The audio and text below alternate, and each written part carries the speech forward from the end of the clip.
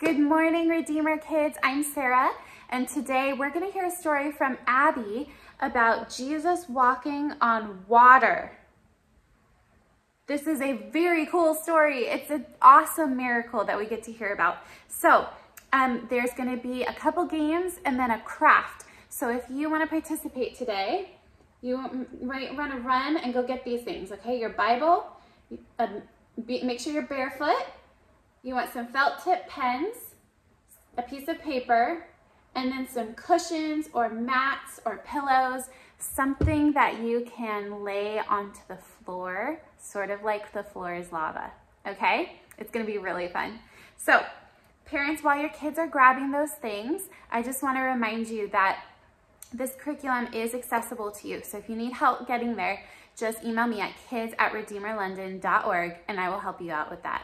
Another quick reminder, I sent out an email this week earlier about updating your information in Church Suite. So if you have moved or your phone number has changed, it would be great if we could get some up-to-date information for you. It's always good to be able to contact you. All right? Okay, kids, if you're back, open up your Bibles and you'll be ready to Mark chapter 6. Okay? And here's Abby. Hello. Welcome to Redeemer Kids this week. We are going to be doing our thumbs up, thumbs down from our tent. We're camping this week, aren't we, boys?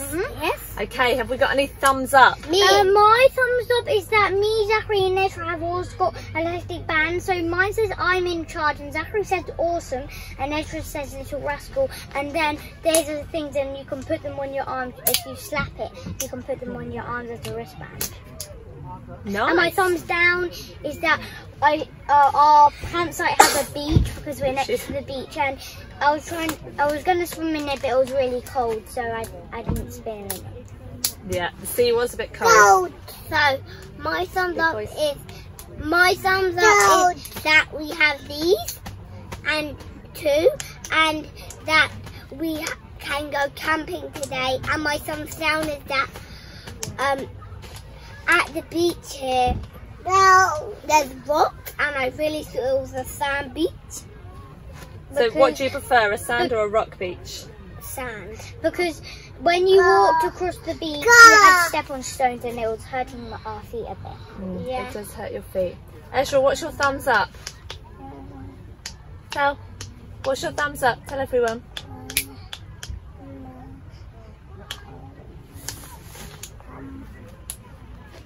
Not sure? Tent.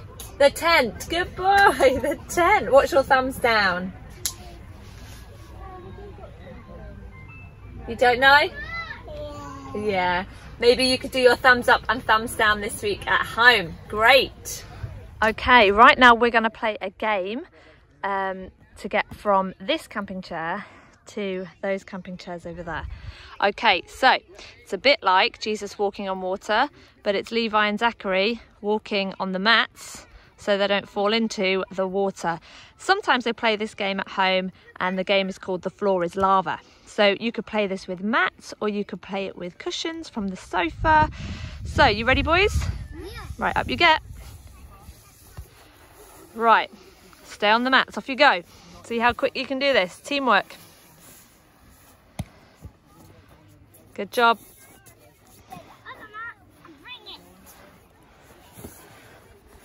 Very good.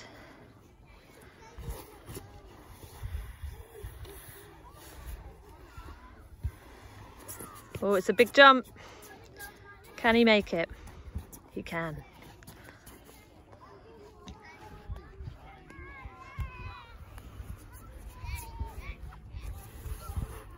Very good.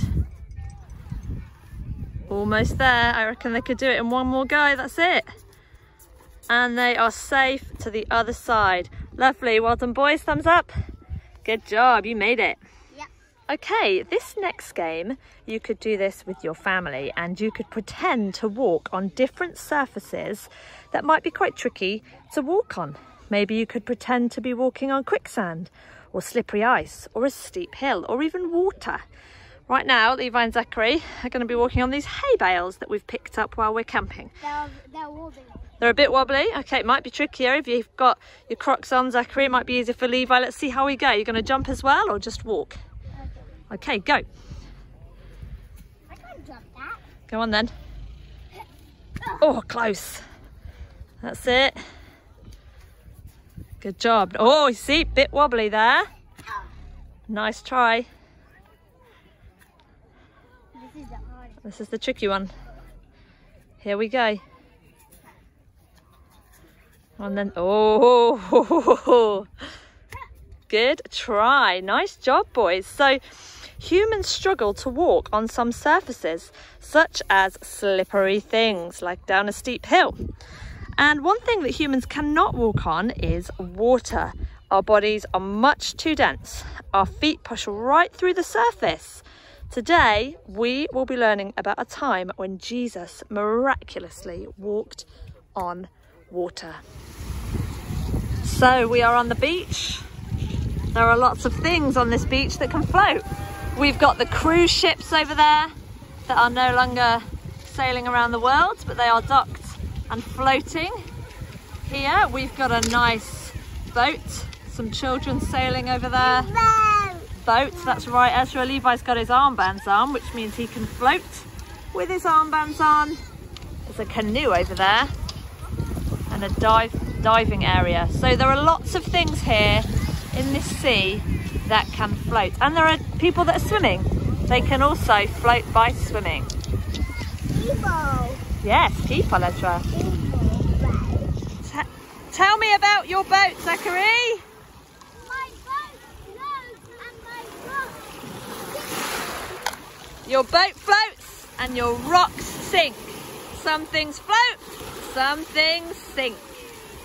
So, Peter was in a boat like this, and he was in the storm, and Jesus came and walked across the water and calmed the storm. Not sure there was a big bridge though in our Bible story today. Okay, our story this week is when Jesus walked on water. Bless you again. Okay, we ready? Are we all listening at home? Yes. Immediately, Jesus made his disciples get into the boat and go ahead to the other side of the lake while he dispersed the crowd. After saying goodbye to them, he went to the mountain to pray. When evening came, the boat was in the middle of the sea, and he was alone on the land. He saw them straining at the oars because the wind was against them. As the night was ending, he came to them, walking on the sea. Have you ever seen anybody walk on the sea? No. No. No.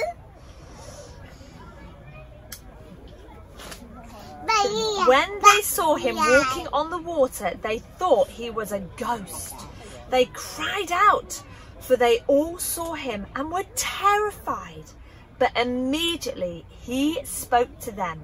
Have courage, it is I. Do not be afraid. Then he went up with them into the boat, and the wind calmed. They were amazed because they did not understand about the loaves, but their hearts were hardened. Wow, that's amazing. So we haven't had any storms yet camping on our holiday. Well, we have had some raining. We have had some rain, but if you were out at the sea and you were in a boat and there was a big, big storm, how would you feel? Scared. You would feel scared. How would you feel if you saw someone walking on top of the water coming towards you?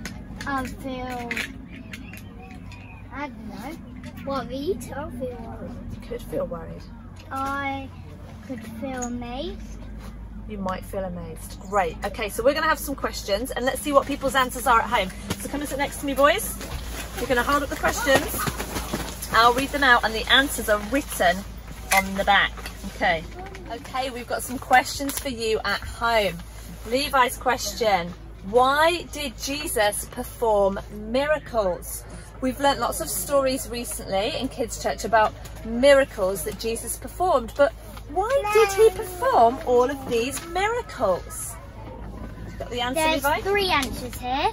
To glorify God, To show he is the Son of God, or to care for people. Lovely. To glorify God, to show he is the Son of God, and to care for people. Right. Zachary's question. How do you think the disciples felt in the storm? Have a think at home. How would you feel if you were on a boat in a storm in the sea? Okay, Zachary. Nervous, scared, worried, or frightened. Nervous, scared, worried, or frightened. Which one would you go with, Zachary? I would go with frightened. I would go with scared. Scared. Okay, Ezra, do you want to come and read your one? Why did Jesus stay behind when the disciples crossed the lake?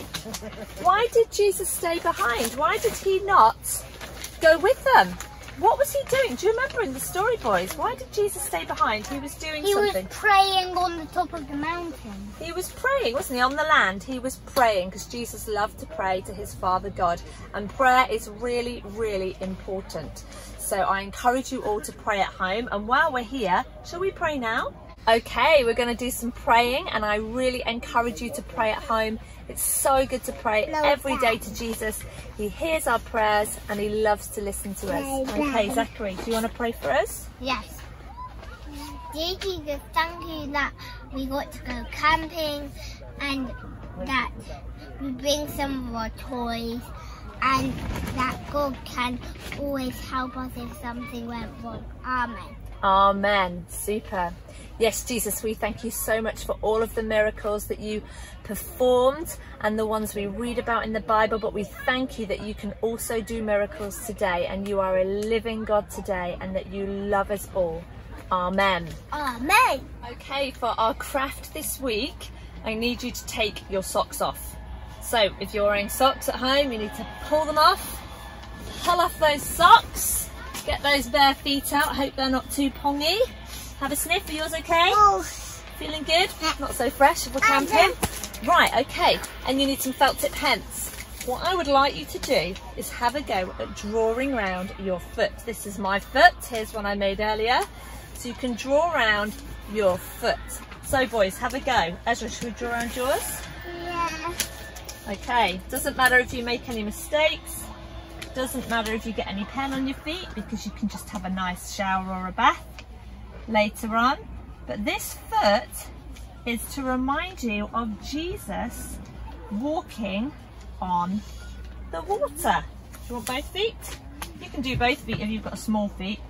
My feet were too big, so I could only do one. But Ezra's got quite small feet. So here are Ezra's feet. Have you done that at home? Great. Then you need to find some colours that you could use for maybe the sea. So I've got some blues and some greens here, and you can draw the sea around the outside. And I've put some little fish in mine. You can put some crabs, just to remind you of Jesus walking on the water. So if you've done some of these, it'd be great if you could put them on our Redeemer Parents Facebook page, because we would love to see your crafts this week. Lovely. Right, boys, I think we're done for this week. So shall we say a goodbye, and we'll finish these ones later. Let's do our best ever goodbyes, everyone. Bye.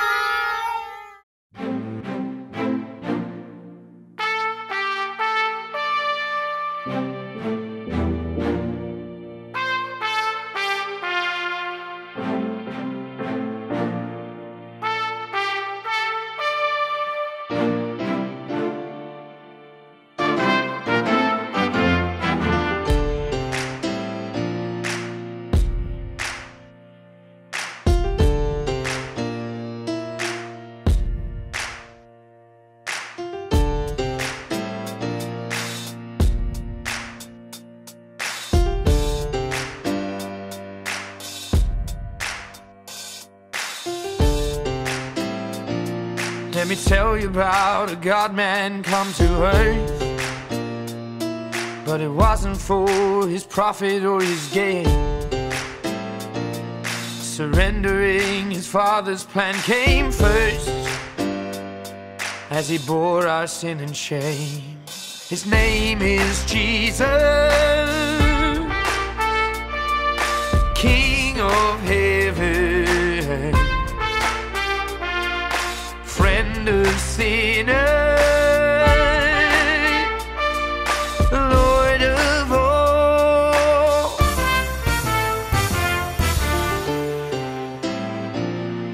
Humbled, hanging there upon that cross, to pay the price you should have paid, he died.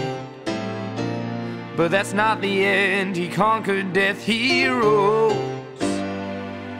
And now he reigns forever glorified. Now he reigns forever glorified. He's forever lifted high. Oh, you're forever lifted high. His name is Jesus, King of heaven, friend of sinners, Lord of all. His name is Jesus, King of heaven, friend of sinners, Lord of all. Yes, Toby.